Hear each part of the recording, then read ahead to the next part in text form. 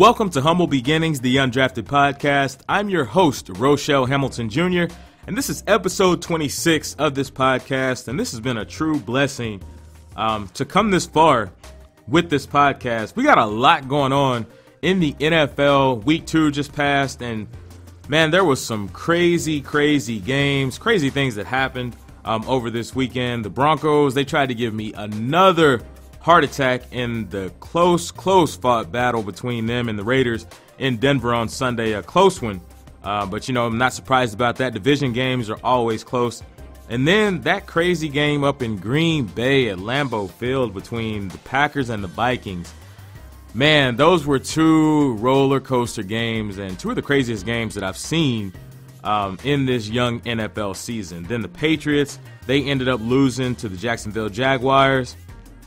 But I guess I'm really not surprised about the Patriots losing, because the Patriots, they always kind of stumble early in the season, and then as the season progresses, they always get it together. So I'm not worried about the New England Patriots at all. And if the Jacksonville Jaguars do see New England later on in the year in the playoffs, they have some things to worry about. I mean, I know Jacksonville has a great defense, but it's really hard to beat Tom Brady and the New England Patriots twice within an NFL season. Well, coming up on the show today, we got a lot going on. Got reaction from the Broncos and the Raiders, reaction from Aaron Rodgers and Green Bay taking on the Vikings. Josh Gordon was traded to the New England Patriots on Monday.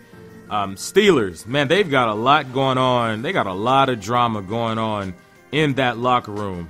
We'll talk about if hiring Jon Gruden over in Oakland again was a mistake. Bills Mafia, they're always into some craziness, so we got some news on them. Are the Bengals, the Cincinnati Bengals, are they the top squad in the AFC North?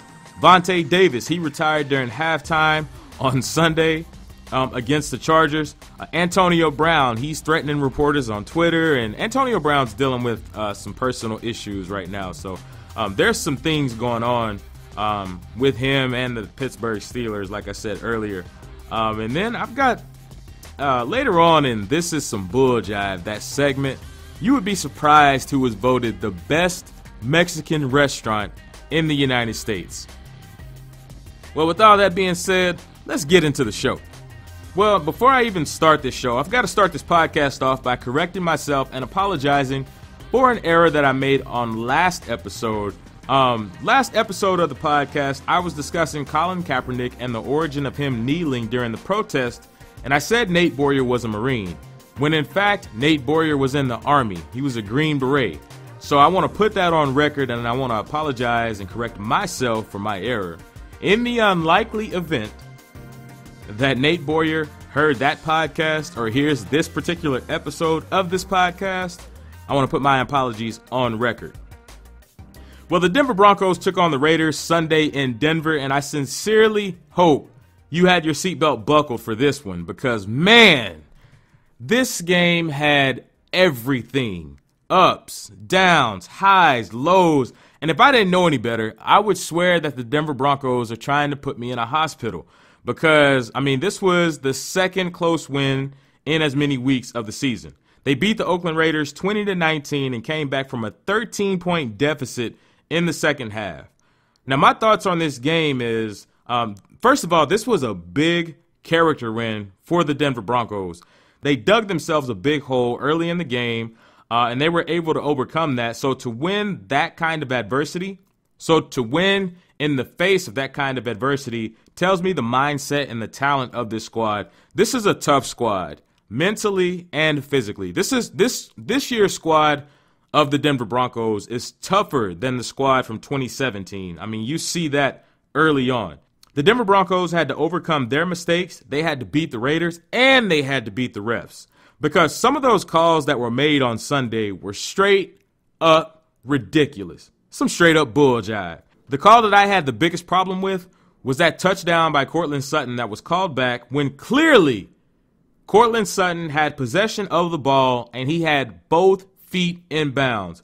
But some way, somehow, that didn't count as a touchdown. And the thing that got me was like, okay, with that rule, you can't bobble the ball as you're falling to the ground. You got to have both feet inbounds, yada, yada, yada.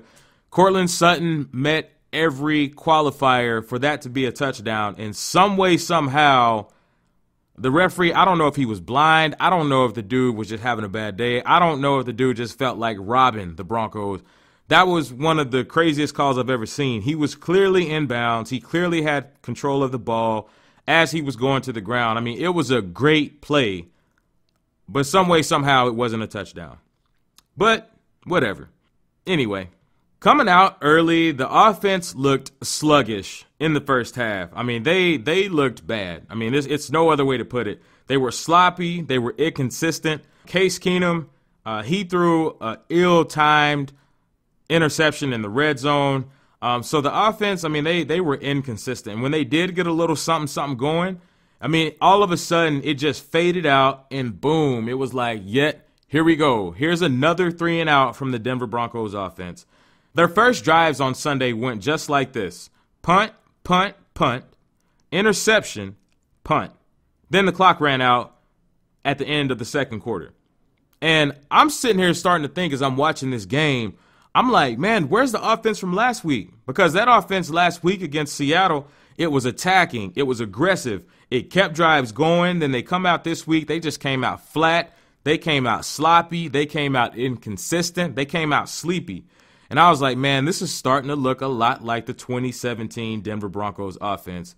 And, I'm not going to lie. Going into halftime, I was just like, man, it's not looking good for the Broncos because it didn't look like they were going to be able to shake this funk that they were in.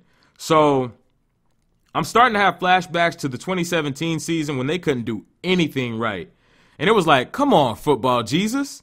Is this really going to be the third year in a row that Denver puts an inept offense on the field?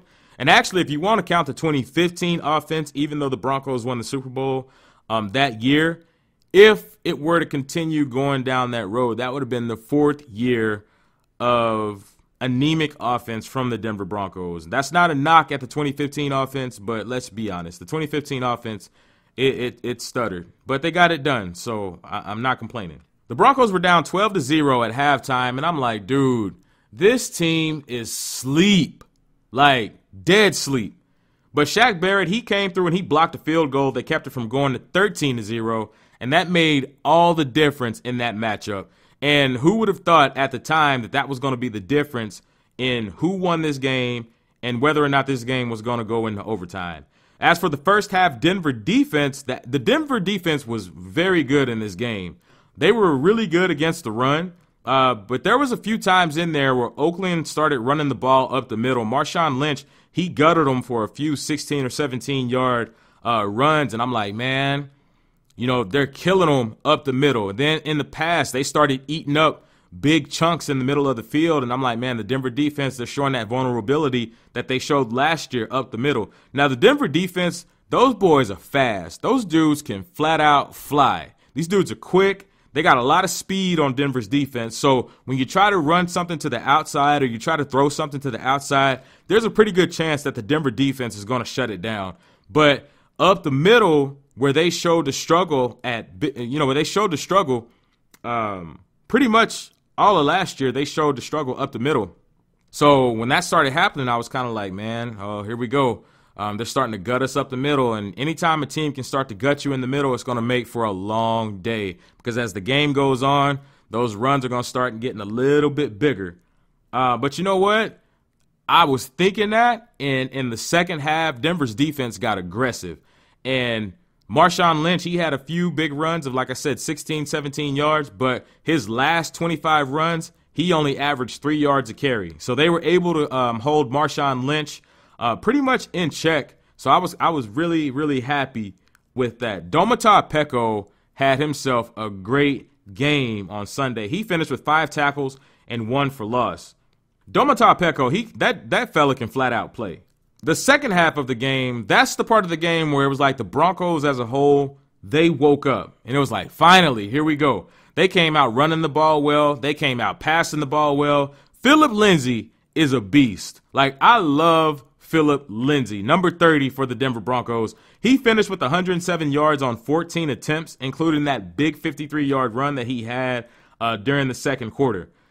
Phillip Lindsay is the first undrafted rookie in NFL history to run for 100-plus yards in their first 2 games. So Denver's streak of finding diamonds in the rough in the form of undrafted rookies continues with Phillip Lindsay and his progress. Phillip Lindsay, man, I cannot say enough good things about this guy. And he showed to be a versatile player as well, because there were times in Sunday's game where Phillip Lindsay would line up in the running back spot, run it up the middle, and then on the very next play, the Broncos lined him up out wide. So keep your eyes on number 30 in Denver, because Phillip Lindsay he's proven to have the juice, and he's proven to be a football player. I love that dude.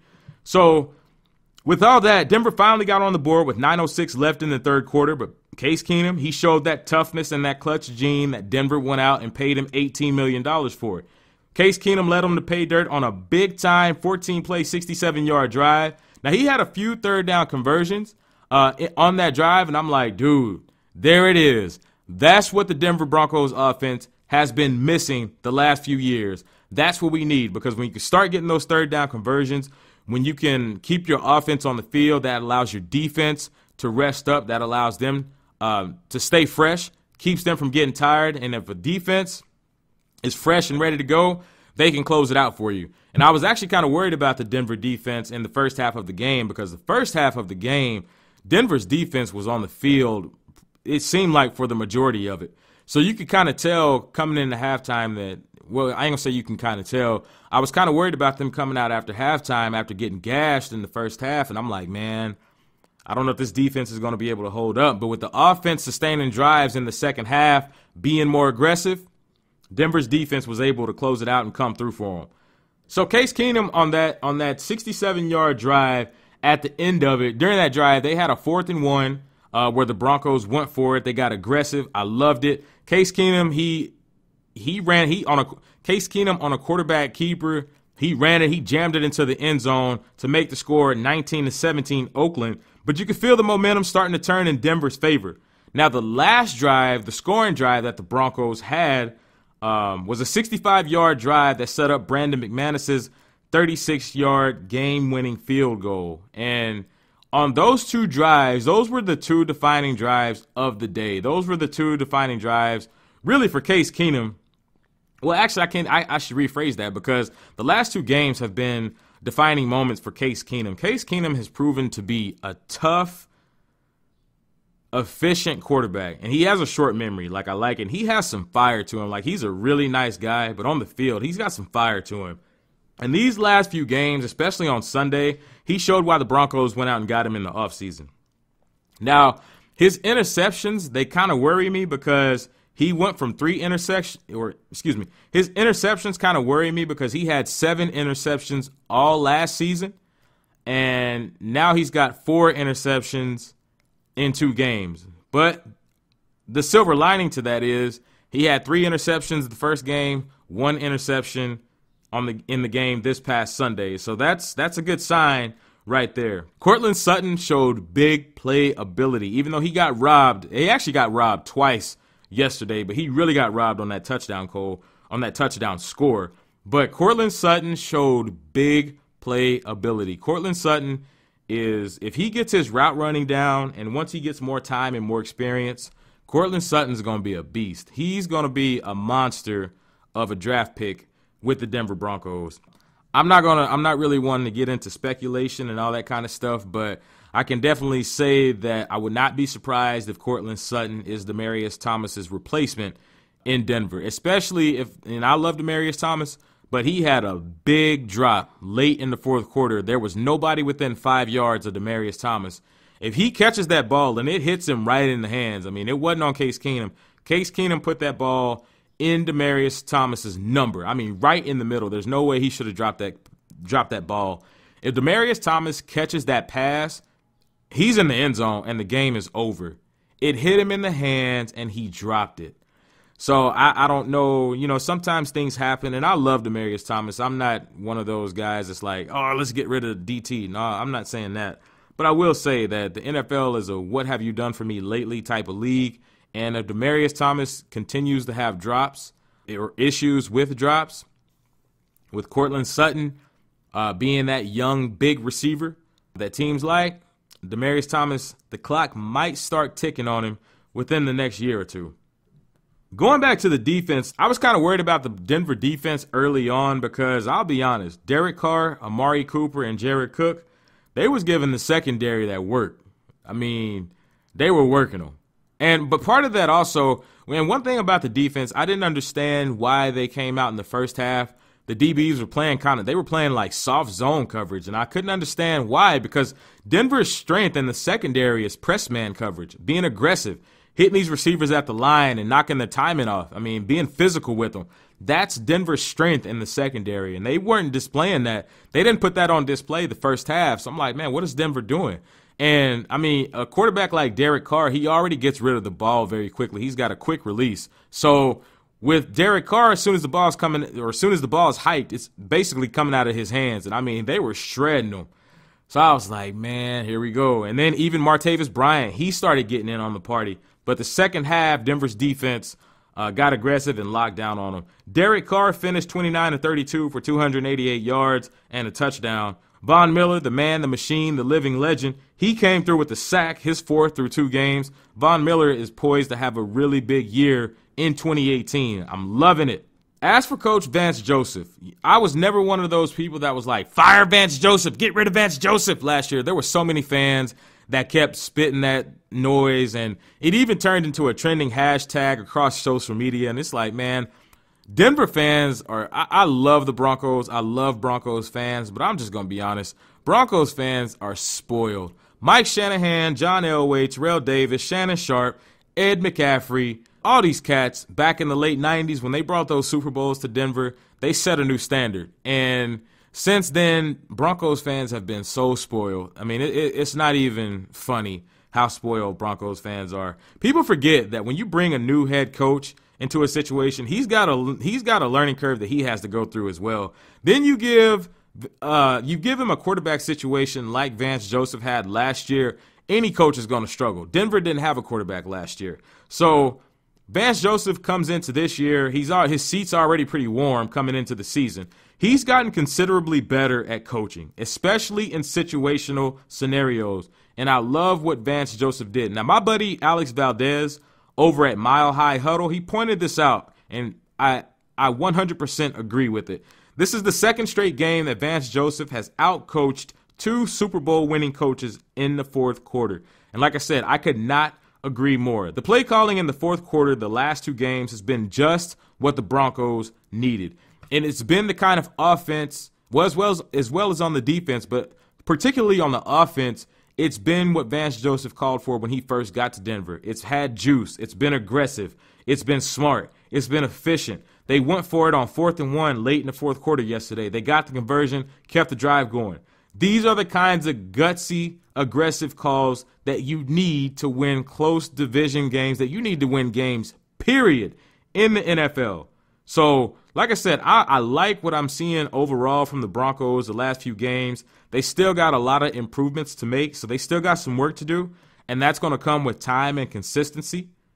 But the Denver Broncos, they're progressing, and they're finding ways to win close, tough games, and I am absolutely loving it. I love what I see from the Denver Broncos so far. Aaron Rodgers started at quarterback for the Green Bay Packers on Sunday for what was one of the craziest finishes to a game I've ever seen. The Packers and the Vikings tied 29-all in a game that will be remembered just as much the way it all played out as it will be for the way it ended. Now, this was the early game here in Dallas, so this game already had my heart pumping by the time the Broncos took the field. This game here had everything in it as well. This was a roller coaster of a game. But let me be clear when I say this. The Green Bay Packers won that game Sunday. They had that game won. But this BS roughing the passer call on Clay Matthews kept the Vikings in it. The NFL has got to get a hand on its officiating crews. Like, it's almost like the NFL lets anybody ref these games. That was one of the worst calls I have ever seen. That call was some bulljive. Period. Clay Matthews was rushing Kirk Cousins, and Cousins had barely got rid of the ball, and Clay Matthews hit him. Clay Matthews did not hit Kirk Cousins. There was no helmet-to-helmet contact. He didn't drive him into the ground, which is a new point of emphasis for the NFL as far as roughing the passer goes. He didn't drive him into the ground. He didn't like pick him up and slam him into the ground. It was a textbook tackle on a quarterback. And the way at first when I saw it, I'm like, okay, that's no biggie. It's just part of football. And then next thing I know, they got a flag on the field. And I'm like, dude, what's the issue? Like, it's just a football play. But nah, not in the over-legislated NFL. Like, the ref basically based the call off of the NFL's new rule about driving quarterbacks in the ground or scooping them up and then slamming them into the ground or something like that and falling on them or some weird way the NFL's got it worded. And, well, first, it's one of the craziest rules I've ever heard for the simple fact that the NFL seems to have forgotten that we live on Earth, and on Earth there's a force known as gravity that plays a big role when these dudes fall to the ground. Gravity is a part of nature. And try as you might, you have no control over nature. And if you don't believe me, step outside anytime there's a weather event going on. It'll show you how much control you have over Mother Nature, which is none. And this is the kind of stuff that turns the people off from the NFL, because I've said this before. The NFL is suffering from a bad case of paralysis by analysis. That's the name of the game in today's NFL. There's no reason the refs should have made that call on Sunday. And then, of course, the NFL, they had to cover their tracks. So they come out and basically say he had the right call and put the blame on Clay Matthews, which was bulljive. But, you know, didn't expect anything different in a call like that. NFL's not going to admit that. But switching gears, though, man, I got to say, Aaron Rodgers is a man. Like, Aaron Rodgers is a man amongst men because this dude is tough. Point blank, period. There's not a person on this earth that can question Aaron Rodgers' toughness and his devotion to his teammates. Because, honestly, there is no reason why Aaron Rodgers should have been on that field on Sunday. Absolutely no reason at all. Aaron Rodgers has a bone bruise in his left knee, and he played with a brace on, which I believe this was the first time in Aaron Rodgers' career that he's played with a knee brace. And in the 10 years he's been in the league, 13 years, but the 10 years he's been a starting quarterback. Green Bay had 70 snaps on offense on Sunday afternoon. Now, one of the main things that I took away from this game, I went away from this game wondering how long is Green Bay going to be able to keep Aaron Rodgers in the lineup? Because the Vikings, in the first half, the Vikings weren't really getting to him. The second half, the Vikings started getting to him. They started hurrying him. They started hitting him. They had a few sacks on him. And, of course, Aaron Rodgers, he's a mobile quarterback. So, you know, his mobility is a big part of his game. That's part of his skill set that makes him so great. He wasn't able to scramble out of the pocket and around the pocket like he normally does. And, you know, with those hits each week and dudes falling on it game after game, you know, to me, Green Bay is risking Aaron Rodgers completely tearing his ACL or completely messing up his knee and then having him out for the season. And if Aaron Rodgers is out for the season, Green Bay's season is over. But, you know, this is the jam that the Green Bay Packers created by not having an adequate backup quarterback behind Aaron Rodgers, because they don't have a backup that could carry the squad for 3 to 6 weeks and only drop 1 or 2 games in a winnable fashion on their roster behind him. They don't.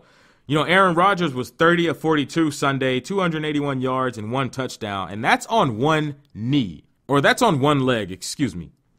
So when you look at that, that tells me that a hobbled Aaron Rodgers is better than a healthy whoever they have at the backup spot behind him. Nick Wright of Fox Sports last week, he made a really good observation on this exact subject. Aaron Rodgers has no supporting cast when it comes to backup quarterbacks. He already has to struggle with bad defenses, but he has no supporting cast when it comes to backup quarterbacks. Aaron Rodgers was out 6 weeks last year, and Green Bay was barely alive for the playoffs. They went from Brett Hundley and downgraded to Deshaun Kaiser. And we saw what Deshaun Kaiser did in Cleveland last year. Cleveland didn't win a single game. Now, that's not all Deshaun Kaiser's fault, but that's the kind of environment that Deshaun Kaiser comes from. Part of that winlessness is DeShone Kizer's fault, but not the whole thing, of course. Aaron Rodgers knows that if he's not in the game, the Packers are going to lose. And think about that for a second. Can you imagine how demoralizing that is? That if you're this superstar, you don't even have to put it in the context of football. But think about how demoralizing that is, where you're really good at your job, you're one of the best employees that do what you do, and you're a human being, so there are going to be days when you get injured, when you get sick, something happens, and it's like anytime you're not there, the company just falters. They don't produce. And you don't have any idea how much pressure that is. And as far as the NFL goes, can you imagine how demoralizing and how that has to make Aaron Rodgers feel? Because it's like, man, I can't get injured. You know, I'm getting older. I can't get injured. I get hit a lot. And the NFL is all about winning. So there's this constant pressure to win. There's this constant pressure from your coaches. In some part, there's the pressure from the devotion to your teammates. And it's just like, man, I can't even be injured and depend on these guys to keep winning. So that way, when I step back in, I can just keep us going and just pick up right where we left off. Like that I can't, you know, that's gotta be kind of demoralizing for Aaron Rodgers. I mean, he'll never come out and say it, of course, but that can't be that great of a feeling for him, knowing that if he's not in the lineup, there's a 99% chance that the Green Bay Packers are going to lose that game.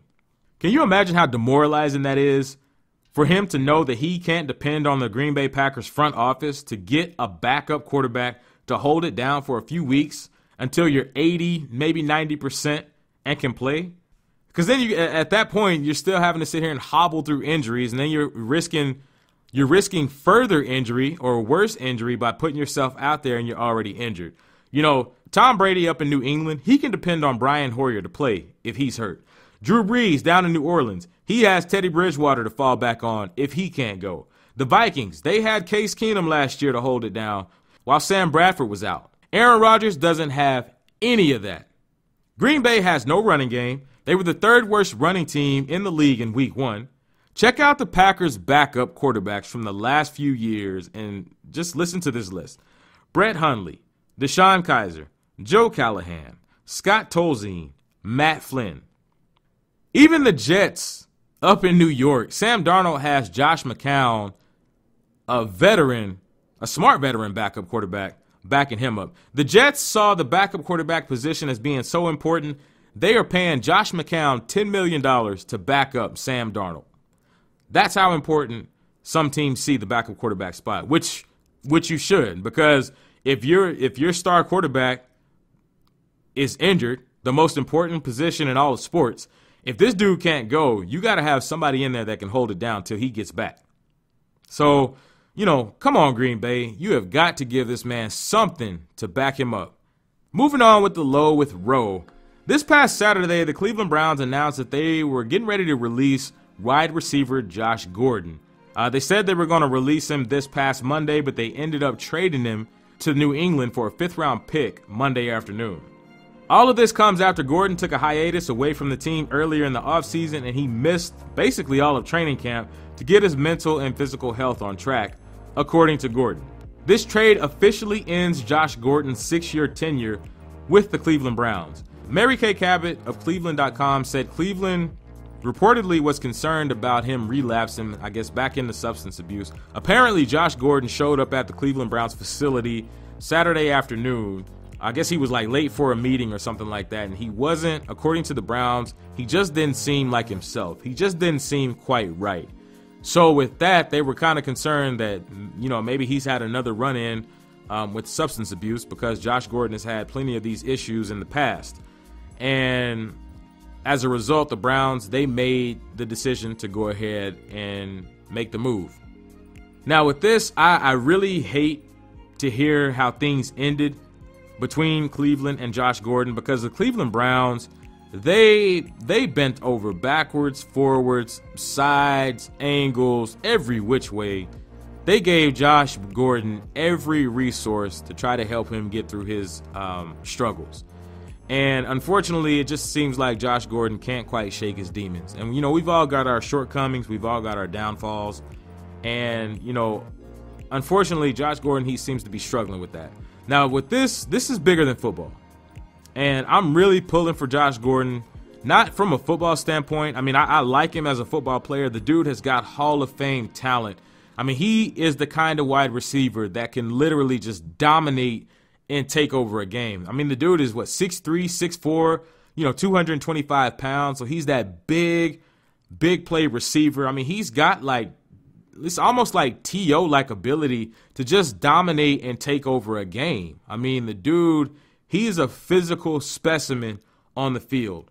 But the sad thing is he can't seem to stay on the field. Well, the last few years he hadn't been able to stay on the field because of his off-the-field struggles. So, this is bigger than football. So aside from football, I want to see Josh Gordon get his life together. And with him going to the Patriots, maybe, just maybe, that's the kind of environment that he needs. Sometimes all a guy needs is a change in scenery, is a change in the way the people around him do things. And maybe Cleveland was so supportive of him to a fault that maybe in some ways it might have even enabled him because he knew that he was going to have them to fall back on.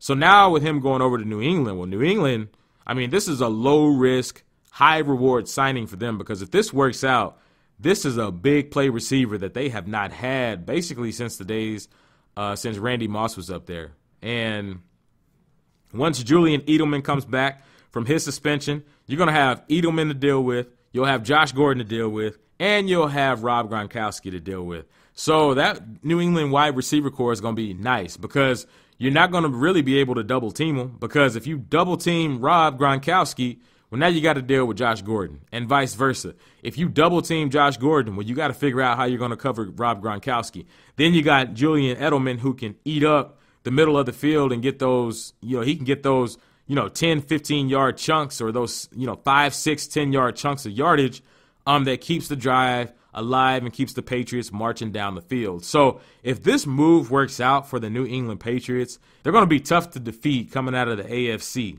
So, I hope and pray that Josh Gordon can get it together, and I would like to see him succeed with the Patriots because that would be big. That would be a big resuscitation to his football career. So I would love to see that. Moving forward, though, football-wise, I can't help but wonder if this is the break that Dez Bryant needed to finally get back into the NFL. They had that big meeting a few weeks ago, if you remember, that they showed on Hard Knocks, where he walked into the facility, and, he was introducing himself to everybody. He was walking up, dabbing people. Hey, man, what's up, man? I'm Dez, this and that and the other. He walked in he basically, the way he walked in and the way it was portrayed, it seemed like this contract was happening. Dez Bryant was about to be back in the NFL. He was about to be a Cleveland Brown, and this thing was going down. So I'm seeing him walk through the facility. Hey, man, what's up, man? I'm Dez. Nice to meet you, yada, yada, yada. He dapping folks up and everything. So I'm thinking this is a done deal. Dez is finally about to be back on the squad. His contract's about to be signed. And then, boom. Josh Gordon comes back to the team. Talks between Dez and the Browns. They break down. The rest is history. So now with Cleveland needing a big play wide receiver and Dez needing a job, is this thing finally going to go down? Well, of course, that remains to be seen. But if I'm Dez Bryant, if the Cleveland Browns call my phone, I go. Because I look at it like, okay, take this prove-it deal for this season. Show the NFL you still got some gas in the tank because you want to put some good work on tape, and then you can take it from there. All you need to do is just show somebody that you can still play. Because NFL teams have proven through the past, countless times, thousands of times, that if a guy still shows that he has some gas left in the tank, out of these 32 teams, there's somebody out there that's going to take a chance on you. You just have to figure out yourself if you still want to continue playing football. Now, it was reported earlier in the offseason that Baltimore offered him a 3-year contract worth like $21 million, which is basically the market for a receiver in Dez's position. Dez turned that down, and it didn't work out with Cleveland the first time. So it's like, okay, well, what's going on? What's going to happen with Dez now? Because Dez Bryant is 29 years old. He's an aging wide receiver in a league that thrives on young guys. The NFL thrives on young guys. Youth is what drives the NFL, basically. Now, Dez still has some juice left, but he's lost some skills. Dez Bryant does not have a lot of time to get back into the NFL because I could be wrong, but if Dez Bryant misses the entire 2018 NFL season, there's a very, very, very good chance that he doesn't play in the NFL again because each and every year there's young wide receivers who are bigger, who are faster, who can run routes better. They can run more routes, and they've got just as good a hands, if not better, and they're coming out of the draft each and every year.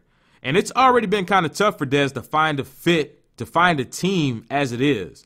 Even after all the good years that he had in Dallas, even though he kind of struggled the last few years, he still had a halfway decent year last year. It's just the Cowboys didn't want to pay him the kind of money they were paying him for his production. So he still got some gas left in the tank, but it's like, okay, well, what is he going to do with it? So with all that being said, the ball is on Dez Bryant's side of the field. Now he has to decide whether or not he's going to go for it. The Pittsburgh Steelers removed Le'Veon Bell off the running back depth chart last week. Now, this comes on the heels as the entire offensive line took their grievances with L. Bell public, and they called him out in the media. They counted this dude's money and everything, and then went public with it. They could not wait to get they couldn't wait to get in front of those cameras. They couldn't wait to drop those sound bites. They couldn't wait to throw this dude under the bus publicly. So now with L. Bell off the depth chart, what does all this mean? Well, this particular move, it almost seems to me like the Steelers are telling him that they're ready to move on. This means that more than likely Le'Veon Bell is not showing up in Pittsburgh anytime soon. This basically means that Le'Veon Bell is probably going to wait until after Week 10 and then show up and then come in. You know, I think he has up to Week 11 to show up, and then he can still accrue the full year towards free agency, and then he can be a free agent, and then he can chunk the deuces to the Pittsburgh Steelers. That's basically what all this means. That's what it's looking like, because he still has showed no signs of even being remotely close to showing up in Pittsburgh. And that Pittsburgh locker room is a mess right now, because they got this going on. They got everything going on with Antonio Brown. And yeah, Pittsburgh is going through some rough times. Now, as far as their running back depth chart, as of right now, with L. Bell being off the roster, first string running back, James Conner. Second string running back, Jalen Samuels. Third string running back, Stephen Ridley. TMZ reported last week that Bell was spotted out at some nightclubs in Miami South Beach. So now you got Pittsburgh, who's struggling. They haven't won a game whole season. They lost to the Chiefs Sunday. They gave up 42 points at home to the Kansas City Chiefs. And then the week before that, they tied with the Cleveland Browns, who have consistently been the worst team in the NFL. And now you got L. Bell down in Miami partying it up, taking pictures with people. I mean, rubbing it in the front office's face. So, you know, with all of this going on, and now you got them taking him off the depth chart, it's like, dude, what is Pittsburgh doing, man? Because they go into a standoff with their best offensive player. They haven't won a single game in 2018. Yeah, they tied with the Browns, but a tie is not a win. If Le'Veon Bell is in the lineup, the Pittsburgh Steelers are easily 2-0 right now. Easily. And I mentioned Antonio Brown. I haven't even gotten into the craziness that's surrounding Antonio Brown right now. I mean, he's threatening reporters on Twitter. I'll talk about that a little bit later. And then he got upset with a former Pittsburgh Steelers public relations employee on Twitter. And then I guess he was joking around when he said it, but he said, "Trade me and let's see what's up." Because I guess the PR guy was talking some trash to him. Basically said if he didn't have Ben Roethlisberger as his quarterback, his stats wouldn't be what they are, and Antonio Brown wouldn't be the receiver that he is. So Antonio Brown, he basically told him, "Trade me and let's find out." Now, to me, it sounds like a joke, but of course, when he said it, like, the internet just went into a frenzy. So with all that, the Pittsburgh Steelers are a train wreck right now. I mean, they are an absolute train wreck because this is a team where you know it's bad, but you just cannot look away from what's going on. And as far as L. Bell goes, Le'Veon Bell is doing exactly what he needs to do, because the Steelers, they're not going to do anything except run him into the ground. And then once he's all used up, they can't get any more production out of him. They're going to trade him or they're going to cut him. That's what these NFL teams do. They always do that. They'll run these dudes into the ground. They'll get all the production that they can out of them. And then they'll try to pay the lowest dollar at the same time. And if a player outperforms their contract like L. Bell has, they expect them to honor the contract. But if a player underperforms on his contract, they cut him or they trade him, and then they chalk it up to just business. Well, this is just business on Le'Veon Bell's part. Pittsburgh is just a hot mess right now. I mean, it's no other way to put it. Pittsburgh is a hot mess. So something's got to change. So L. Bell clearly has no plans to show up in Pittsburgh anytime soon. So like I said earlier, it looks like he's going to wait until about week 10 to show up, get his accrued year towards free agency, and then he's going to chunk Pittsburgh the deuces. I'm going to switch it up a little bit. It's time for I'm in, I'm out. Let's see what I'm in or I'm out on today. Things have not started off smoothly for Jon Gruden in Oakland. We knew that there would be some big changes when he returned, because there always is a big change anytime you have a head coaching change. But Jon Gruden is an old school coach. So for many of these players, this was going to be a big culture shock with him coming into the locker room. After trading one of the locker room leaders in Khalil Mack and a disappointing showing in Game 1 against the Rams and then Game 2 against the Broncos, things did not look all that hot for Jon Gruden in Oaktown. Is this starting to show that hiring Jon Gruden was a mistake by the Oakland Raiders? I'm out on that take for now, because calling this a mistake this early in the season is a big overreaction, because Oakland may be struggling right now, and, you know, we got 16 weeks in the season. They may be struggling right now, but it's a long season. A lot can happen between Game 2 and Game 16 in the NFL. And I think the reason why a lot of people are saying that it might have been a mistake is there's the residual effect of him trading Khalil Mack, which Khalil Mack he's making Jon Gruden and the Raiders look like absolute fools over in Chicago, because Khalil Mack he's wrecking shop. I mean, he's wrecking games, sacking quarterbacks, causing fumbles, scoring touchdowns, getting interceptions. Khalil Mack is doing the fool over in Chicago, and as a result, he has Jon Gruden and the Oakland Raiders looking like some fools. Now, from the jump, I wasn't sure about the Jon Gruden hire, because I wasn't even sure if he was the best hire, because Jon Gruden had been away from the game for nearly 10 years. A lot has changed in the NFL since the last time Jon Gruden coached. He's an old school dude, so that made you wonder if his brand of coaching would make it in today's NFL, because dudes are coming in today. These dudes today are not the same as the guys that came in 2008. These guys coming in today, they got big social media presences.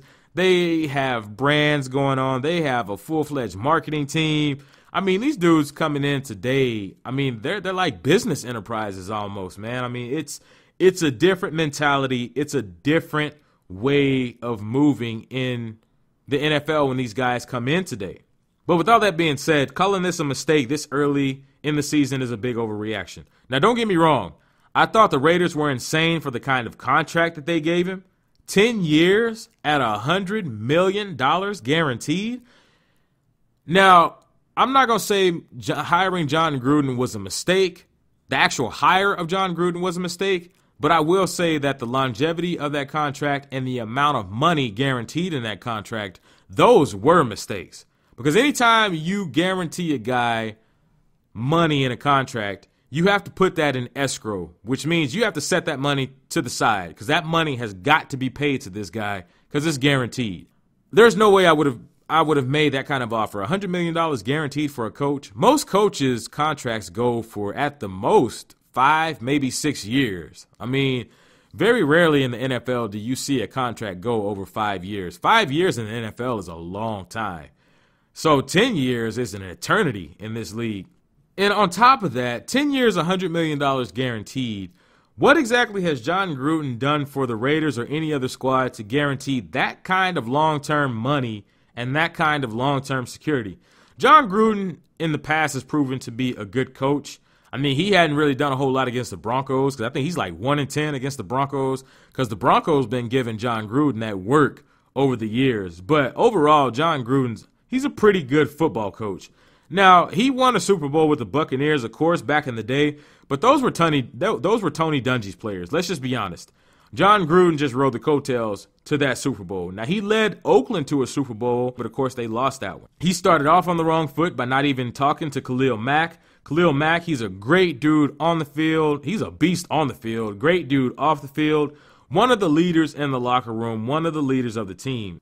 The Raiders drafted Khalil Mack. So this is a guy that you drafted. It's extremely hard to find a guy with Khalil Mack's production in the draft. I mean, that's why when teams hit on guys like Khalil Mack, Von Miller, Aaron Donald, when they hit on these kind of dudes, pass rushers are hard to find in the NFL.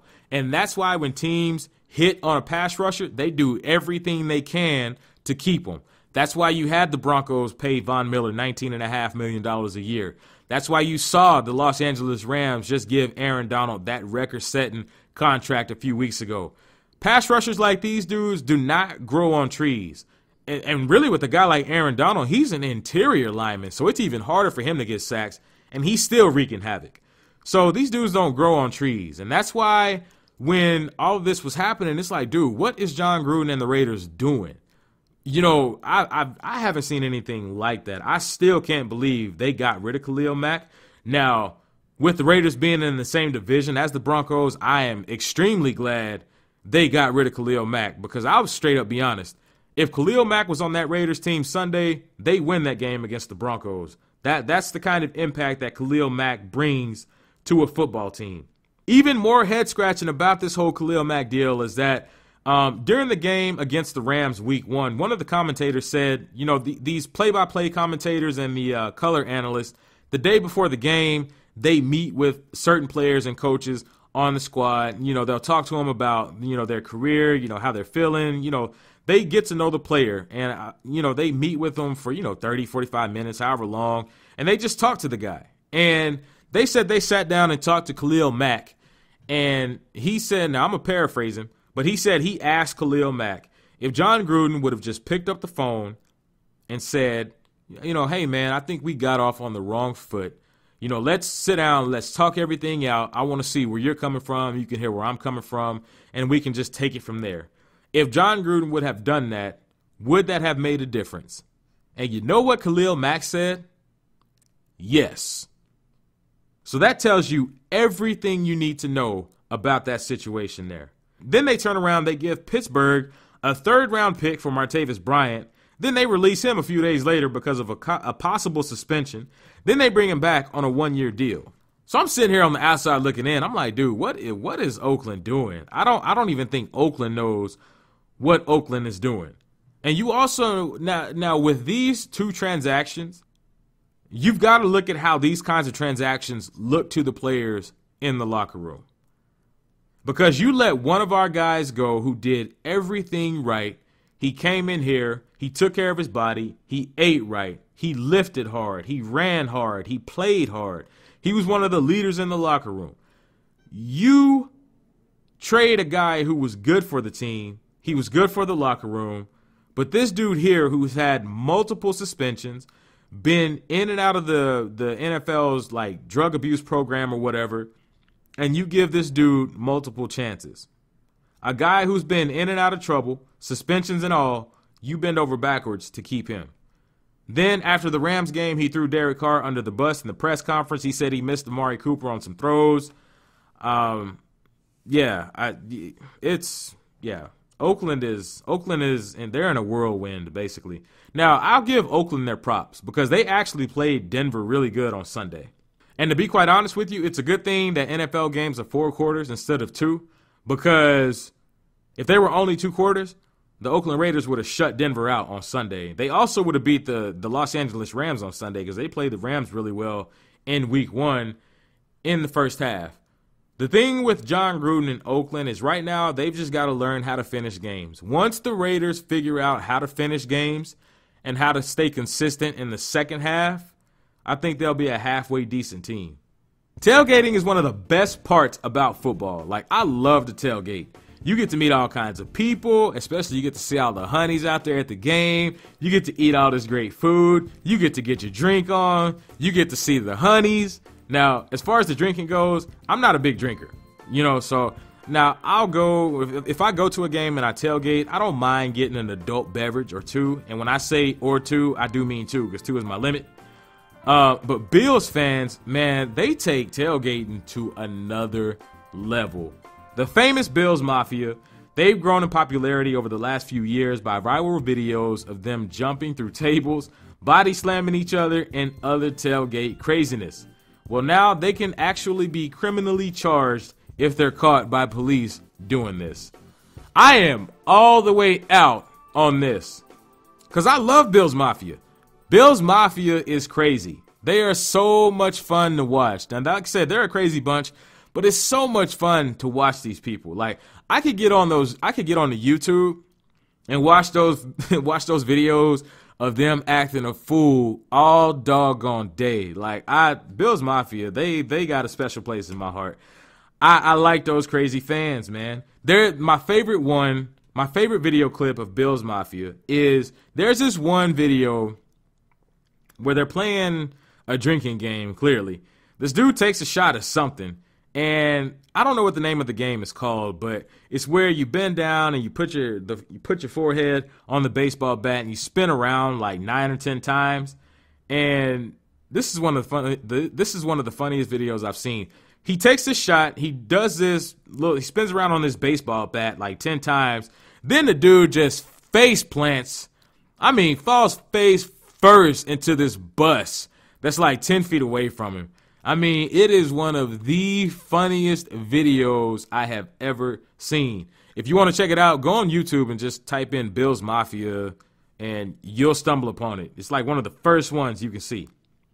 That's all been in the last few years. And of course, law enforcement has to get involved. And now they just gotta mess up all the fun. As it is always. Well, on top of all this, but see, here's the thing though. With law enforcement getting involved, it's like, man, okay, yes, they're acting crazy. Yes, they're being silly. But when you really think about it, who is Bills Mafia hurting? Outside of themselves, of course. It's like, come on, police, man. Let these people hurt themselves in peace.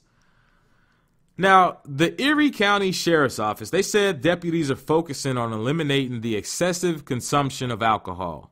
Well, when I read that, I'm like, okay, I can understand where that's coming from, and I actually agree with that because as much as I like seeing Bills Mafia get crazy in the parking lot before the game, we have way, way, way too many alcohol-related deaths and injuries in the United States.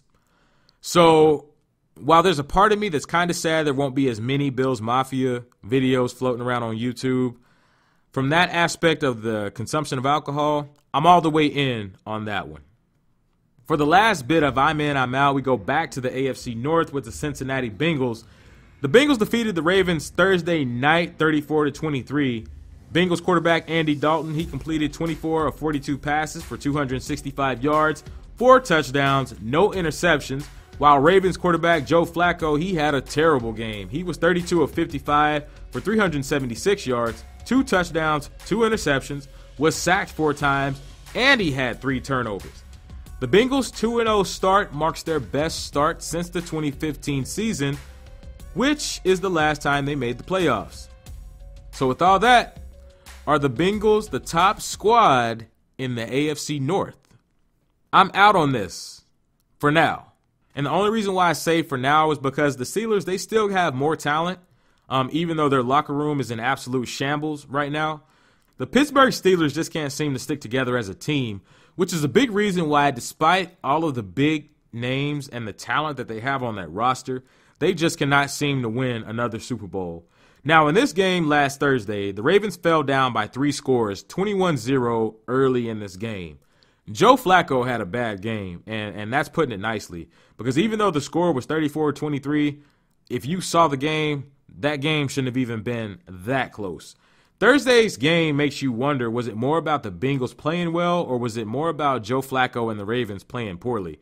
And personally, I think it was a little bit of both. Because the Ravens, if you remember back to week 1, they beat the brakes off the Buffalo Bills 47-3. But with that game, you kind of have to wonder, was it like, okay, well, were the Ravens that good, or were the Bills just that trash where it happened? And if you've seen everything that's going on with the Buffalo Bills, the Bills they're that bad.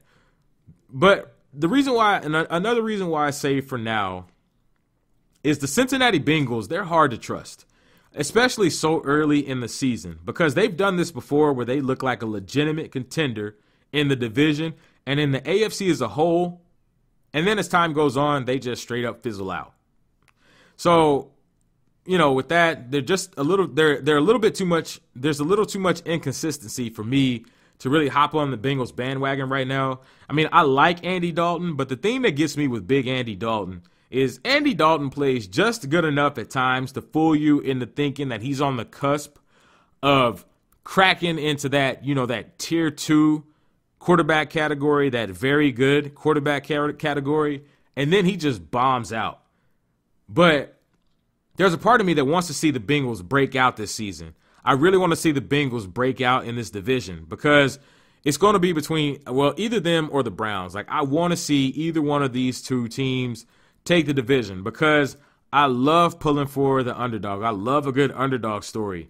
And I also want to see if Marvin Lewis can turn his 0-7 playoff record. I want to see if he can turn that around eventually. Because Marvin Lewis, he's a good dude. And I think he's the second longest tenured coach in the NFL behind Bill Belichick up in New England. And another thing, if you really look at the AFC North, the AFC North is the only division in the NFL where potentially every single head coach is on the hot seat. Think about it. Mike Tomlin, his seat is getting warmer because I've talked about Pittsburgh and the things that they've got going on a few times over this podcast. They can't seem to keep their internal issues internal. That translates to L's on the field, as we're seeing in Pittsburgh now. Hugh Jackson, he's only won one game the last 2 years. Yeah, they tied with Pittsburgh, but a tie doesn't mean anything. John Harbaugh, he's basically gone in Baltimore if they miss the playoffs for the third straight year. So, there's a lot of moving parts in the AFC North, and this division is literally up for grabs by any one of these four teams. There's not like a clear-cut winner or a clear-cut choice standout team in the AFC North right now. This division is more than likely going to go back and forth between the Bengals and the Ravens. Troy Aikman said in Thursday's broadcast that Joe Flacco was probably not happy with lining up as a wide receiver and having to give up snaps to Lamar Jackson when they would bring him in on those gadget plays. And while I get what Troy Aikman is saying, and he's speaking from experience as a quarterback, I get what he's saying, but that's Joe Flacco's fault at the end of the day. Because if Joe Flacco was the kind of quarterback that the Baltimore Ravens have paid him to be, Lamar Jackson wouldn't even be on the roster. They wouldn't have even traded back into the first round to even be in the position to draft Lamar Jackson. If you remember back, the Ravens signed Joe Flacco to a 5-year, $112 million contract after they won Super Bowl 47. Joe Flacco makes $24.5 million a year. For that kind of investment, when a team pays you that kind of money, they're saying, okay, man, you know what? You're my quarterback. We're not looking for a quarterback for the next 5 to 10 years at least. So if I'm paying this dude this kind of money, all right, I got a quarterback. I can go find a receiver. I can go find some running backs. I can go find some offensive linemen, some tight ends. I can shore up my defense with linebackers and safeties. I can do all kinds of things now that I got my quarterback set. But Joe Flacco's production the last 5 years, he hasn't given the Ravens that kind of luxury. And to be quite honest with you, you could probably argue that the only reason why Joe Flacco is even still on the Baltimore Ravens roster is because Baltimore hasn't found a guy that they felt was at least decent enough to replace him until they ran across Lamar Jackson, because they traded back into the first round to draft Lamar Jackson. Teams do not draft quarterbacks in the first round to have them sit for very long anymore. That just doesn't happen. Some people bring up Baker Mayfield and Tyrod Taylor, but if Cleveland continues to struggle as this season goes on, Baker Mayfield's going to start sooner rather than later. But going back to Joe Flacco, since he got that big contract, though, He's 39 and 37 as a starter. He's second in interceptions, only to Eli Manning. And the Ravens have missed the playoffs 4 out of the last 5 years. So with all that being said, Joe Flacco should be mad about losing snaps to Lamar Jackson. The competitor in him should be ticked off. But Joe Flacco should not be mad at the Ravens at all. Joe Flacco should be mad at himself because he put himself in this position. Normally, when a guy is paid like Joe Flacco is being paid and he doesn't play well, he's gone. And if I am a Baltimore Ravens fan, I'm hot as fish grease when I think about the last 5 years. Well, that's it for I'm In, I'm Out. So with that, you know what time it is. It's time for This Is Some Bull Jive. Vontae Davis retired from the NFL at halftime Sunday during the Bills' 31-20 loss to the Los Angeles Chargers. Yes, you heard me. He retired from the NFL at halftime during a game. Now, in a statement that he released shortly after, Vontae Davis said he meant no disrespect to his teammates or his coaches. He said he just felt the sacrifice of playing through injuries and the physical challenge of football weren't worth it anymore. Translation, the Buffalo Bills are terrible, and this is not worth me putting my body and my health on the line week in and week out for a team that isn't going anywhere. This is some bull jive on 2 aspects. Because do you realize how bad a team has to be for a dude to give up during halftime? Like, he didn't just give up on this game. He didn't just say, man, you know what, I'm done with this game, this and that and the other, or the team. Like, he gave up on his career during halftime. He didn't even wait till the game was over to retire. That's how bad the Bills are. And from that aspect, I get why he did it, because the Buffalo Bills, they're not going anywhere. This is the team that had Tyrod Taylor as their quarterback last year. They bench him in a game against these same they bench him the week before. Then they put Nathan Peterman in as a starter against these same Los Angeles Chargers. Nathan Peterman, he walks in, throws 5 picks in the game. They got to go back to Tyrod Taylor. Tyrod Taylor leads them to their first playoff berth in 17 years. Well, their repayment to Tyrod Taylor for doing all that for him, they basically cut it. They traded him, I think, over to the they traded Tyrod Taylor over to the Browns. So now they got Nathan Peterman and Josh Allen, who they just drafted in this year's draft, as their quarterbacks. So their quarterback situation is a mess. Like, the Bills as a team are a mess. So on that aspect, I can't blame Vontae Davis for feeling the way he felt. But from his angle, it's bull jive as well. Because it's like, bro, you couldn't have waited till at least after the game to just walk into the coach's office and just say, hey, coach, you know what? Mentally, I'm not here anymore. Physically, my body can't take the grind of an NFL season anymore. Like, coach, I'm hanging up my cleats. Like, he couldn't have even done that because, and then on top of that, like, the Bills had already paid him, I think it was $3.5 million up into this game on Sunday, you know, because you had to think about it. You know, at the end of the day, this was a team that took a chance on you. And this is a team that paid you some money to fulfill a service. And, you know, when, you know, at a time when a lot of other teams weren't looking at you, the Bills, they decided to take a shot. Now, when the Bills came calling, you didn't have to go up there and accept the money. You could have turned them down. So from that aspect, it's like, okay. And then on top of that, the game Sunday, they put him in as starter. And I guess from him as a 10-year NFL veteran, he was looking at the fact of like, okay, well, I got a chance to make, you know, $5 million. So for a 10-year NFL veteran, Vontae Davis had already made over $50 million in his career. So having already made all that kind of money over the course of his career, $5 million to a 10-year NFL vet, it's like, okay, well, this is easy money. I can just go put in this work. I can make that in my sleep. So then the Bills, they start having all these injuries to the secondary. When then he gets put into a starter position. He gets burned for a touchdown deep by one of the San Diego receivers. The Bills coach, Sean McDermott, basically puts him on the bench. So he's standing on the sideline.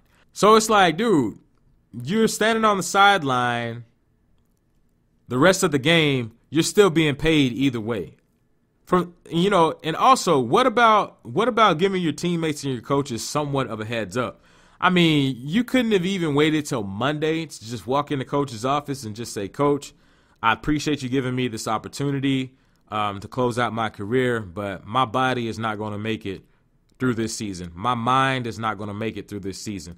You know, it's one thing for a guy to be tired of the NFL grind, because you do get tired of waking up for these meetings. You get tired of eating a certain way to keep your body right. You get tired of lifting all these weights. You get tired of running all these routes. You get tired of doing all that conditioning. And, you know, and once the mind is tired, the body's going to follow. So, you know, he could have just came back out on the field, out on the sideline. He wasn't going to play very much the last 2 quarters of the game. He could have just did that and just been there just in case the team needed him. And then after the game, hung it up. But, you know, while I do understand why Vontae Davis did what he did, I completely understand it. Vontae Davis, that was some bull jive. This next topic in This Is Some Bull Jive, this really got me, because this is some bull jive. Taco Bell was voted the best Mexican restaurant in the United States. Yes, you heard me right. Taco Bell was voted the best Mexican restaurant in the United States. The Harris Poll, a nationwide customer survey of people's favorite brands, released their 2018 results last week. And they had the nerve, the gall, the audacity to say that Taco Bell is the best Mexican restaurant. This is some bull jive, period. This is why countries don't like us. Now, this poll surveyed more than 77,000 customers in the United States on more than 3,000 brands. Well, let me just say, these 77,000 people have no idea what they're talking about. Now, don't get me wrong. I like Taco Bell. I really do. Especially late at night when I was in my party days. You know, I stopped by there, give me a Mexican pizza with no beans, the double-decker taco, and a soft taco. Man, wash it down with the Dr. Pepper. So trust me, like, I love Taco Bell. They got really good food. Now, I don't eat it like I used to, but Taco Bell has good food. But see, the thing with Taco Bell is the Americanized version of Mexican food. Now, while Taco Bell has really good food, another thing, Taco Bell has really good food, but they also have really good branding and marketing. Like, they do a great job of hitting their target audience. And so, you know, Taco Bell's really good about staying in their lane. So this whole ranking is not Taco Bell's fault by any means. And matter of fact, talking about Taco Bell's marketing and branding, I still remember that little chihuahua from the 90s. Like when that Godzilla movie came out in 1998 and he had that commercial, "Here, lizard." Like, that was one of the funniest commercials I have ever seen. And I still remember that. So Taco Bell's really good at what they do. But, yeah, I can't believe these people even fixed their mouths to even ask this question. This is just like saying Pizza Hut is the best Italian food or something like that. Pizza Hut has really good pizza. And I used to work at Pizza Hut. So, you know, trust me, Pizza Hut has a special place in my heart because I worked there through college. So Pizza Hut is always good with me. But Pizza Hut, it's not Italian food. It's Americanized pizza. Now the other brands that were mentioned on this list, Five Guys was voted the best burger chain, which is some bull jive because Five Guys ain't touching Whataburger. I don't care what anybody says. Five Guys is not touching Whataburger. Chick-fil-A was voted the best chicken restaurant chain, which kind of hard to argue with that. But then too, it's like they've never heard of Frenchie's down in Houston. But okay. You know, I won't argue. Subway and Panera Bread, they tied for the best sandwich chain. I don't know how I feel about that because I love me some Schlotzky's. But, you know, it is what it is. You can see the whole list on the Harris Poll's website. Taco Bell is the best Mexican food? Come on, man. That's some bull jive. Well, that's it for this episode of the Undrafted Podcast. Some notable games this weekend in the NFL. The Broncos take on the Ravens. Saints take on the Falcons, and that rivalry right there, that is always a good game between those two squads. The Chargers take on the Rams for the Battle of LA. Cowboys, they take on the Seahawks up in Seattle. The Patriots, they take on the Lions, so it's going to be the student versus the teacher in Bill Belichick. and Matt Patricia, as he's the new head coach of the Detroit Lions. And we got the Pittsburgh Steelers taking on the red hot Tampa Bay Buccaneers. Some notable college games: Michigan takes on Nebraska, and then Alabama's taking on Texas A&M. I want to thank my Lord and Savior Jesus Christ for blessing me with the gifts, talents, and resources to do this podcast. Thank you for tuning in to this podcast. And I want to leave you with this today. Psalm 27:1. The Lord is my light and my salvation. Whom shall I fear? The Lord is the strength of my life. Of whom shall I be afraid? So always remember, do your best and let God handle the rest. Be blessed.